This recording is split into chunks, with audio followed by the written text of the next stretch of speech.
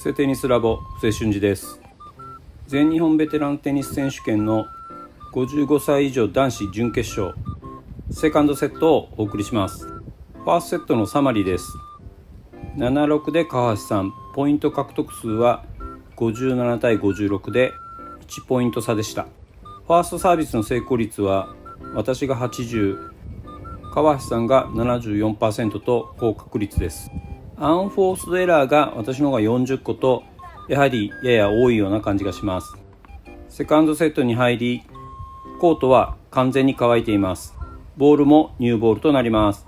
ではセカンドセット見ていきましょう。リプレイです。ファーストセットではなかったようなミスです。ニューボールとコートの影響はチェックが必要です。ここはスライスの曲がり具合のチェックをしています。かなり横にスライドするようなイメージです。さっきはワイドでしたので、今回はセンター狙いです。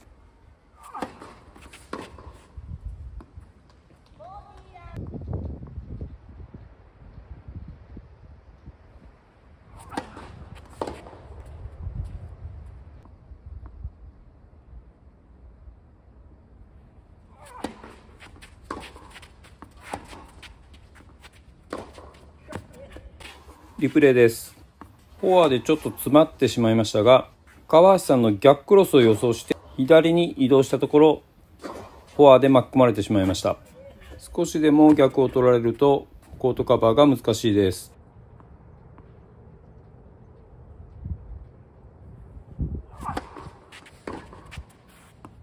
ここはサービスだけでキープしました。リターンサイドもどれぐらいサービスが滑ってくるのか確認です。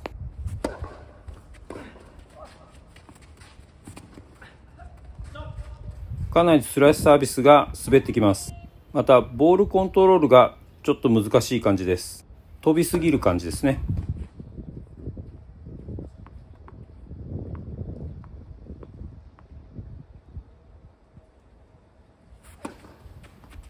これもリターン詰まりました。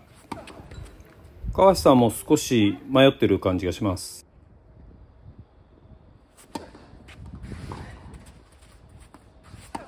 これはナイスショットです。リプレイです。細かいフットワークからこの打点、すごく前で打って鋭いスピンボールでエースを取られました。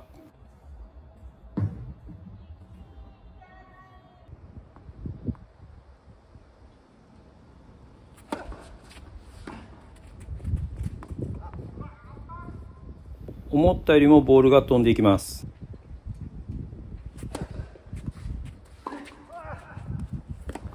こういう球際の処理、やはりプロうまいです。打たせるロブのつもりが完全にアウトでした。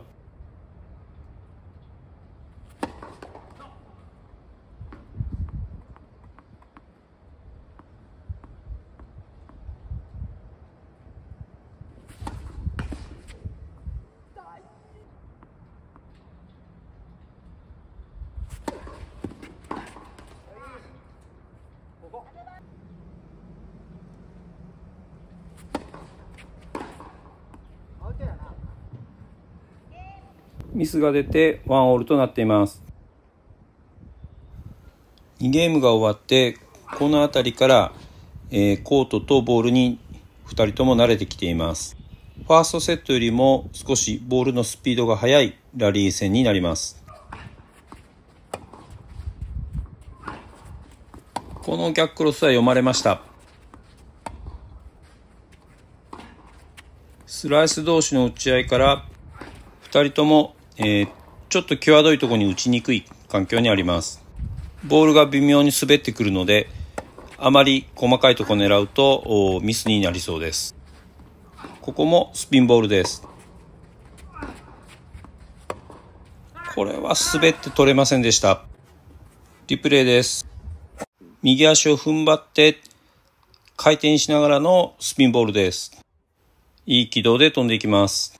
こういう縦に落ちるボールというのは結構合わしにくいので、シングルではすごく重要なボールになります。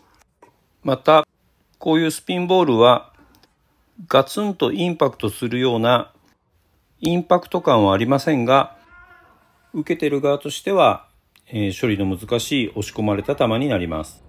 ぜひチャレンジしてみてください。ボディへのスライスサービスから黄色の矢印ぐらいの返球を予想してワイドへ3球攻撃を狙っています。たまたまリターンミスにはなりましたが、サービスを打った後にもうすでに移動を開始しているのがわかります。このサービスエースはリプレイで見てください。ワイドへのスライスサービスです。昔はフラット気味でよく打っていたんですが、精度を考えるとスライスの方が入る確率が高いです。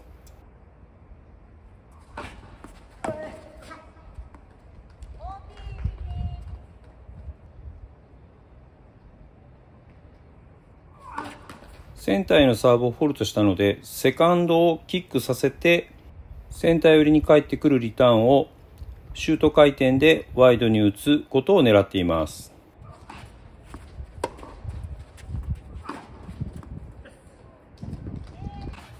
リプレイです。これぐらいキックしてくれるとクロスに鋭いリターンは返ってきません。余裕を持って回り込んでワイドへの3球攻撃ができます。いいペースでキープができて 2-1 となっています。どこかでブレイクチャンスをつかみたいセカンドセットです。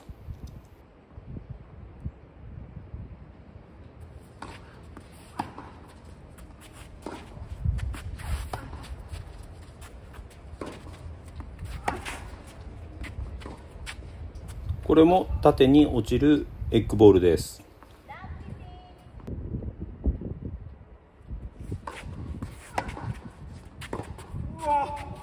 強烈なバックハンドです。リプレイで見てください。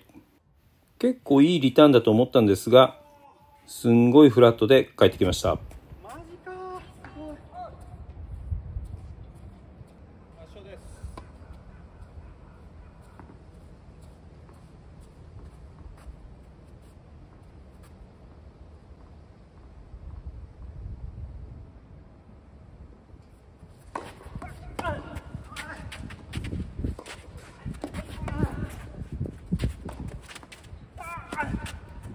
これは完全に読み違いでした。もっとボールが強く飛んでくるものだと思っていました。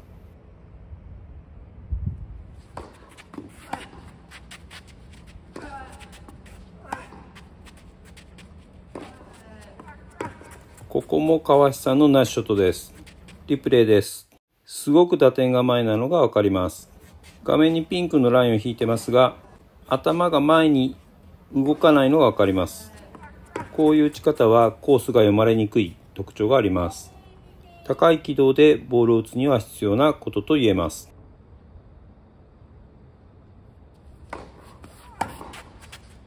いいタイミングでリターンしたんですがアウトでした。なかなかブレイクチャンスにつながっていかない展開です。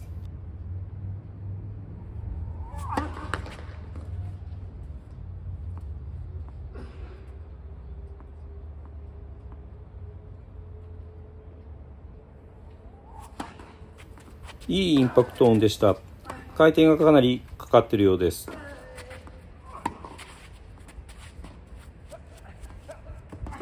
サービスのリプレイを見てください。赤い矢印の軌道で高い位置から落ちるのがわかります。高い軌道から落ちるボールはその分弾みます。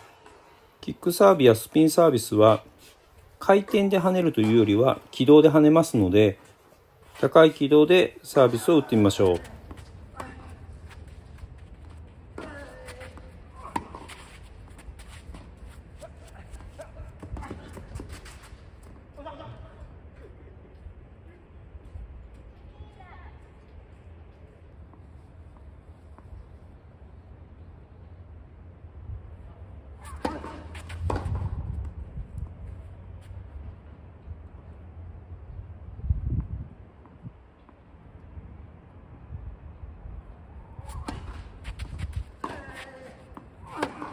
これは今日一番のフォアでした。サービスのリプレイから見てみましょう。ここもスピンサービスで結構跳ねています。このリターンからのフォアです。スローです。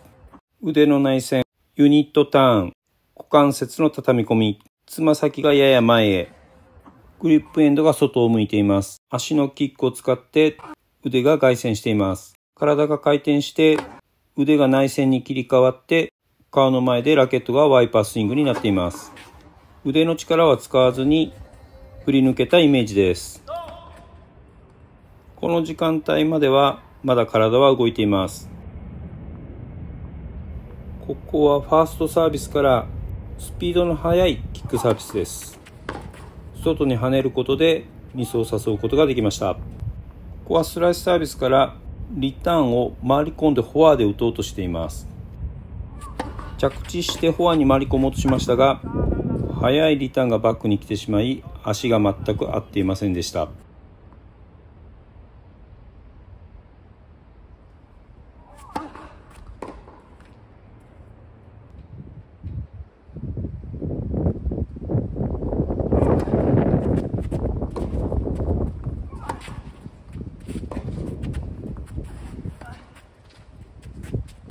ここは川橋さんのミスに助けられた印象です。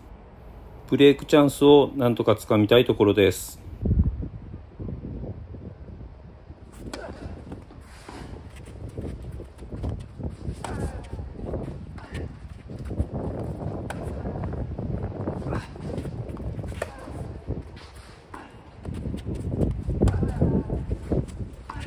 いい調子でラリーしてたんですが、バックのスライスが抜けてしまいました。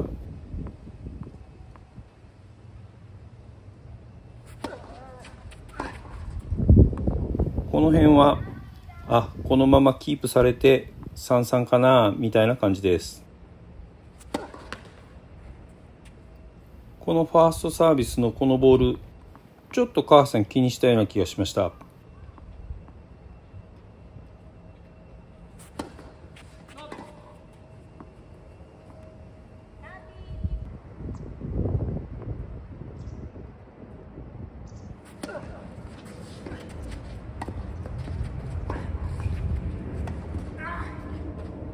なんとサービスダッシュでした。ストロークからのネットプレーありましたが、これはちょっとびっくりです。まずのパスだったんですが、ネットインしてボレーで決められてしまいました。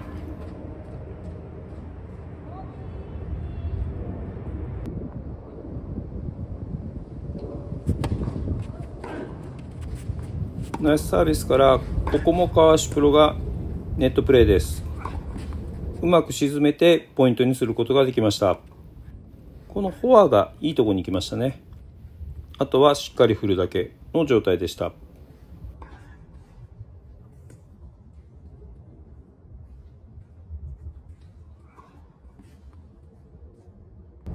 ちょっと重要局面が来た感じがしました。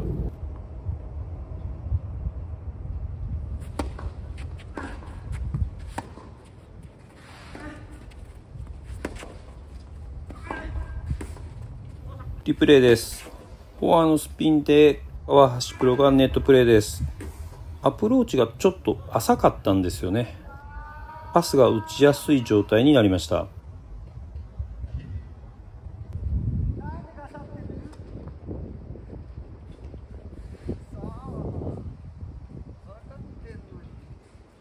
川橋さんはパッシングのコースも読み切っていたようです。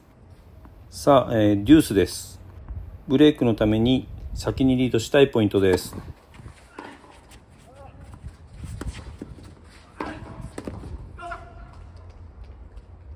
なんと同じようなプレーになりました。今度はストレートに打ったんですが、ちょっと中に入ってしまいましたが、ボレーミスを誘うことができました。このポイントのアプローチも少しボールが浅かったんですよね。さあ、ついにブレイクポイントが来ました。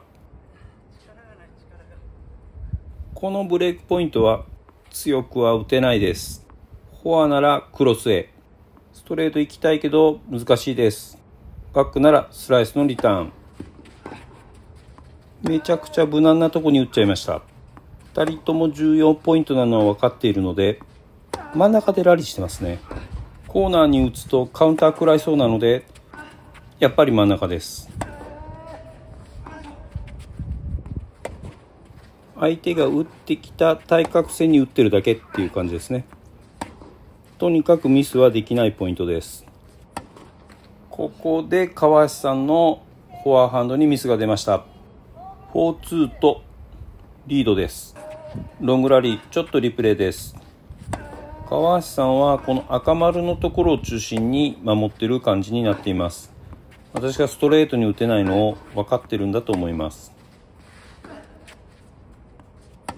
このゲーム40-15で全くブレイクできる気配すらなかったゲームでしたが、ブレイクすることができました。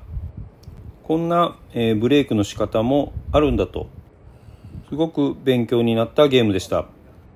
4-2サービス、絶対キープしなければいけません。ここはサービスをボディ気味に3球攻撃を狙っています。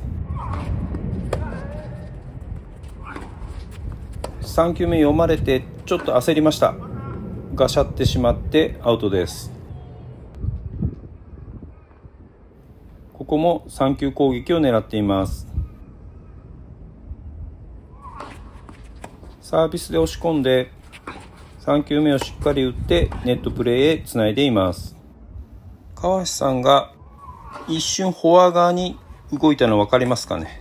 その動きが入ったためにリターンの処理が間に合わなかったということです。ボディへのサービスはそういった意味ですごく有効です。狙って使ってみましょう。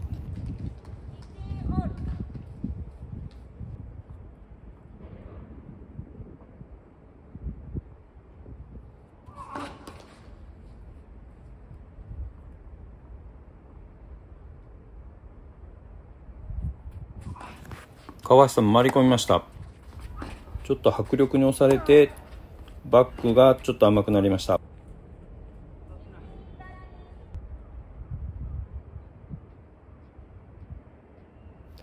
川橋さん明らかにギアアップしてきています。対抗してストローク打っていますが、ちょっとアップアップな感じです。ここでしっかり打ったフォアをドロップショットです。これはリプレイで見てみましょ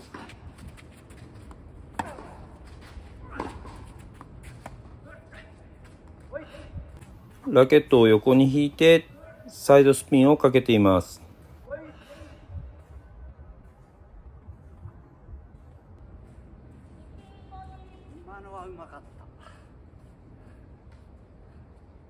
本当にうまいです。さあピンチです。強いリターンが返ってきて、これはもうスライスで返すしかありませんでした。ドロップショット、ドロップショット返しです。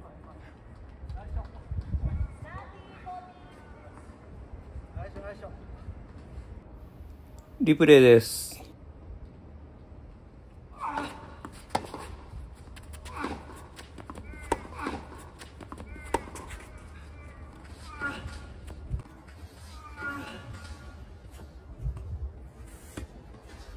このドロップショットちょっと浮いてたんで助かりました。ボールの下をえぐって逆回転をかけています。ドロップショットも今後の課題だと思っています。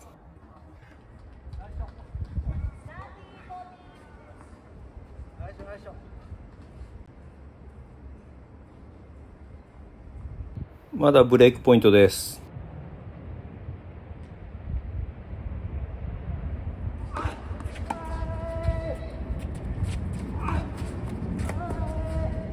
ここも3球攻撃でブレイクポイントをセーブしました。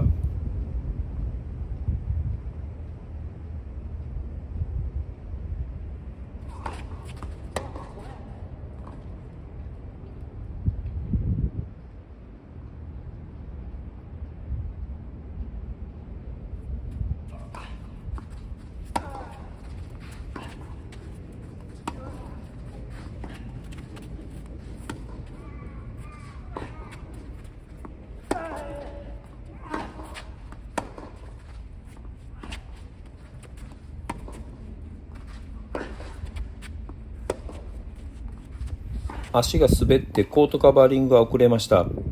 川橋さんのナイスプレーでポイントを取られています。ブレイクポイント3つ目です。ワイドのスライスサービスを狙っています。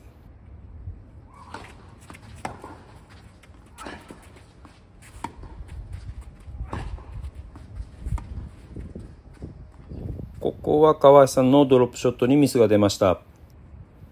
デュース2回目です。ワイドが多かったので、ここはセンター狙いです。リターンミスが取れました。ゲームポイントです。ここはスライスでボディを狙っています。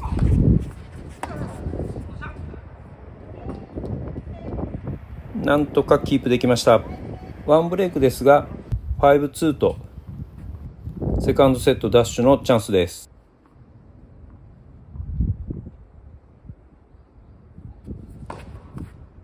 ここはセカンドサービスを回り込んで逆クロスに打つことを考えています。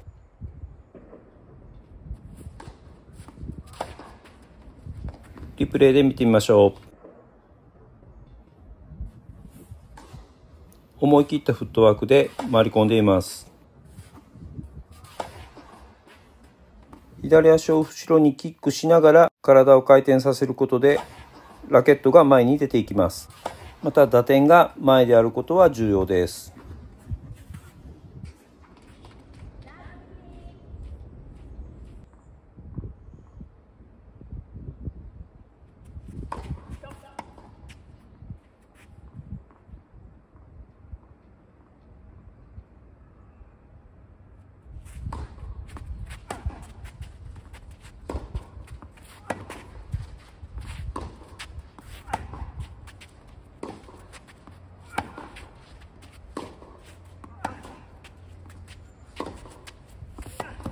これは深かったです。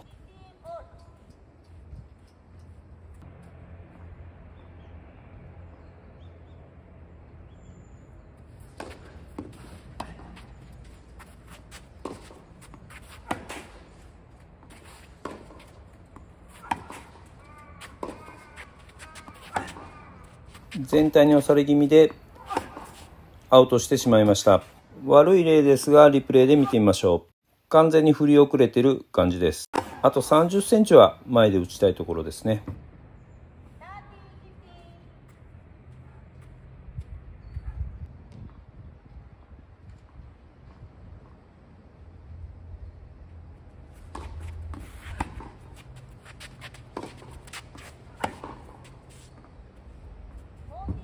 ここは 5-3 やむなしと考えています。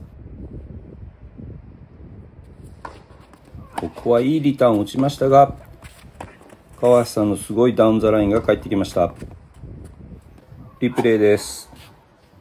川橋さんのモーグルステップからの素晴らしいダウンザラインです。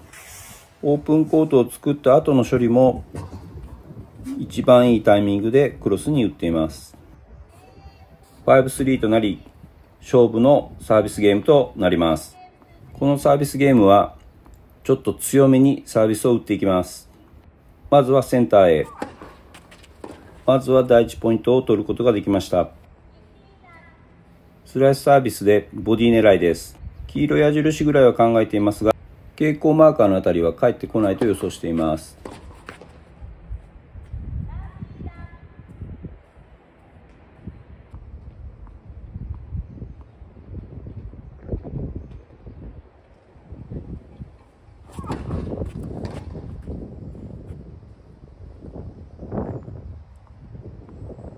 セカンドサービスですので、ここはストローク勝負です。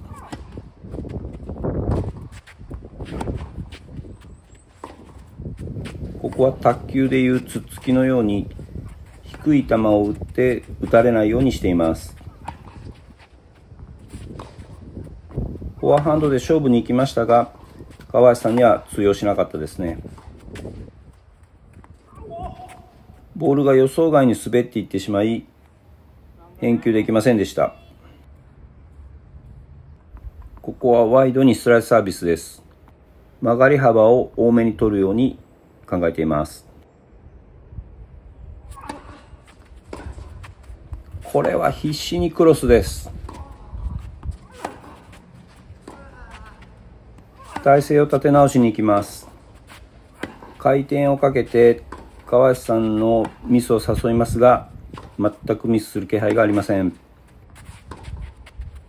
これをなんとかダウンザラインへオープンコートができたので、クロスへ打ってネットダッシュです。早いタイミングで攻めたのが良かったと思います。もう3決で厳しかったです。さあ、セットポイントです。ここはワイドにスライスでエースを取るつもりでいます。後のことはあんまり考えていません。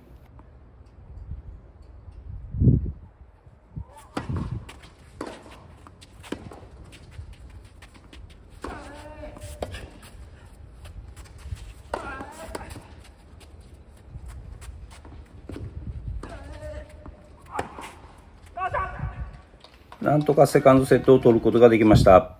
セットポイントのリプレイです。エースを取るつもりだったので、完全に構えが遅れています。これもほぼ返しただけです。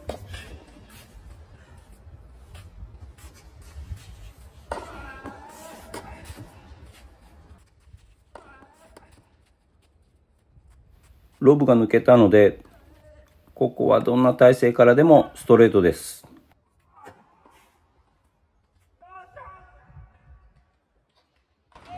これでセットカウントは1オール。ファイナルセットに向かいます。